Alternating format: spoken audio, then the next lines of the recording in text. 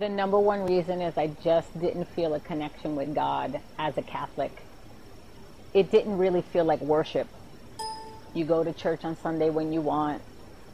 You don't really necessarily read the Bible as something that's really told and specified to you. You don't dress any different. You party, you drink, you eat whatever you want. There's no real guidance in a lifestyle.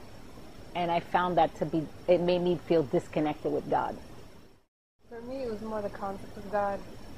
With Catholicism, you have a lot of intermediaries, maybe more than other Christian sects. And I loved the view of God and what God is and who God is and what He commands of you in Islam. It's so head-on, straightforward. Me to you to Him, and it's praising before you ask Him for stuff. You ask Him for stuff in certain ways and in any way, and you pray all the time, and everything you do starts with Him in things that I would have never thought of before, like eating and sleeping, and there's something for every single part of life.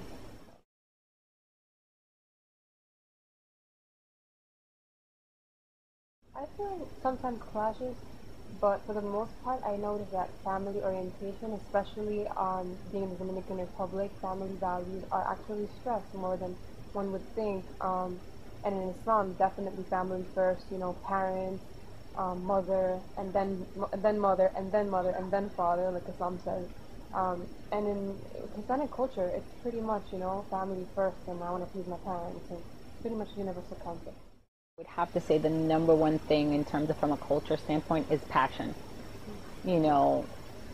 I myself find that my culture influences my ability to have a closer passion in my lifestyle as a Muslim woman. And again, also like Kayleen said, the family connection, which is very stressed, and the gatherings and being together and the sisters all together. So it definitely brings us all together as we would when we were in any Latin American culture.